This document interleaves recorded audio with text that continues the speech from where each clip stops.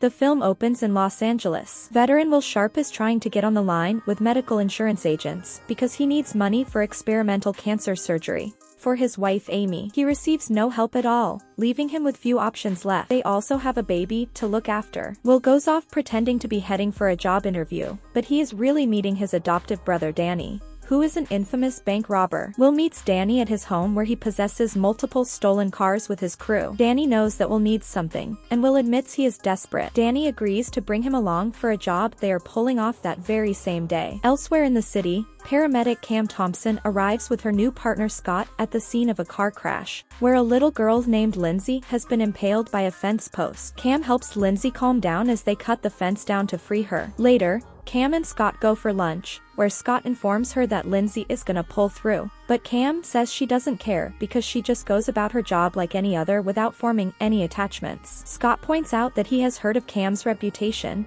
While she is the best medic in the city, nobody else wants to work with her. Will joins Danny and his goons as they arrive at the bank. Meanwhile, two officers, Zach and Mark, drive over to the bank because Zach has a crush on one of the tellers and wants to ask her out. Mark encourages him to go along with it. Once he gets in there, Danny and the others have already begun to hold the other employees at gunpoint. He is unable to stop Zach from going in by saying he wants to open an account. Zach asks Danny, who is pretending to be the bank manager, the teller's name, and he gives him a fake one. When Zach gets to the window to talk to her, he sees her actual name before realizing something is off. Danny quickly pulls his gun out and has his guys draw theirs and force Zach to play it cool so that they can get what they want and flee. Outside the bank, Mark helps one of the crew members with his truck after it stalls, unaware of his true intentions. Once the crew's cover is blown, the criminal attempts to run Mark over, but he jumps out of the way in time. As Will and Danny start walking out with Zach as a hostage, a gunfight ensues between the other crew members and police. Danny's guys are all killed. Zach attempts to fight Danny off, and Will shoots Zach. They start to run out and leave Zach there,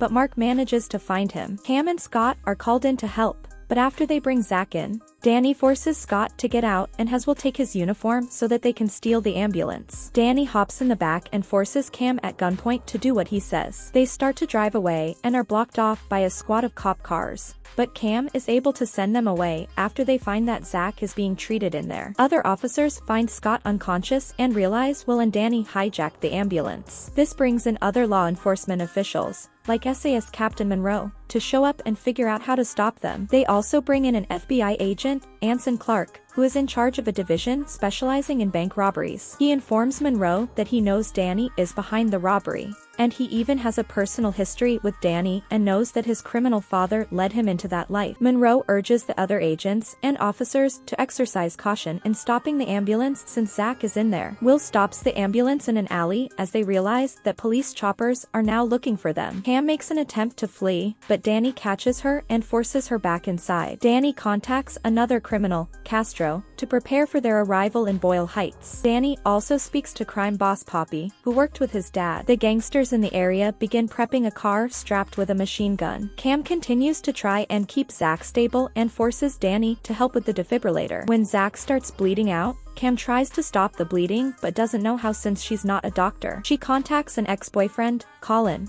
who is a doctor, and contacts two other surgeons and put her on video chat to guide her through it, as she now gets help from Will. They are forced to dig through Zach's stomach and try to remove the bullets. At one point, Zach wakes up and starts freaking out, causing Will to punch him and knock him out. When Cam tries to remove the bullet from Zach's spleen, it ruptures and has to be pinched down with Cam's hair clip. They manage to keep the bleeding under control from there. Monroe gets in touch with Colin, who tells him that the video feed cut out just as Zach's spleen popped. Thinking this means Zach is dead, Monroe orders the other officers to get into sniper position and wait for the ambulance to pass. However, Cam manages to get in contact with Clark, telling him that Zach is still alive. Cam sees the snipers and warns Will and Danny, and although the ambulance takes a few hits, they are able to outrun it and cause other cop cars to crash with their maneuvers. After Danny says they don't need Cam anymore and he attempts to shoot her, Cam also learns that Will is a veteran and is married with a child when Amy calls and video chats with him,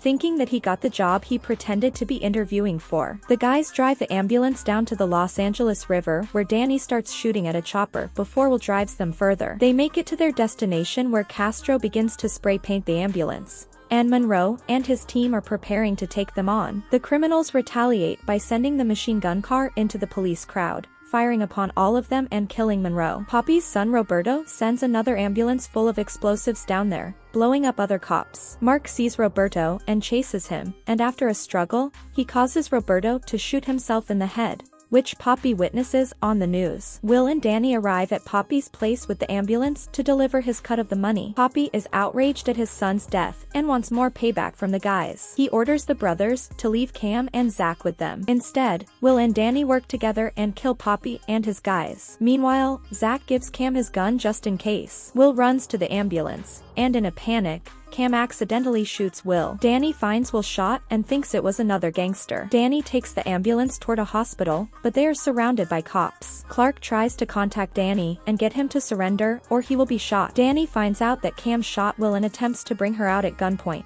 knowing he is going to die anyway, and plans to take her with him. Just as he steps out with Cam, a gunshot rings out. Danny has been shot through the back by Will. Will is pulled out of the ambulance and lays next to Danny, who tells him he is sorry before he dies. Amy arrives on the scene and becomes hysterical when she sees Will. Despite Cam being held back, she does what she can to help Will survive. She speaks to Amy and discreetly leaves some of the heist money in the baby's car seat, as Will had earlier asked Cam to leave some for her. Will is taken into custody and monitored at the hospital. Amy watches him from the window with their baby, and Will manages to wave at them. Another officer takes Zach's statement and asks who shot him. He points to Will and says that he saved his life. Cam then goes to Lindsay's room and holds her hand as she wakes up. She later leaves the hospital as it becomes nighttime. Thanks for watching.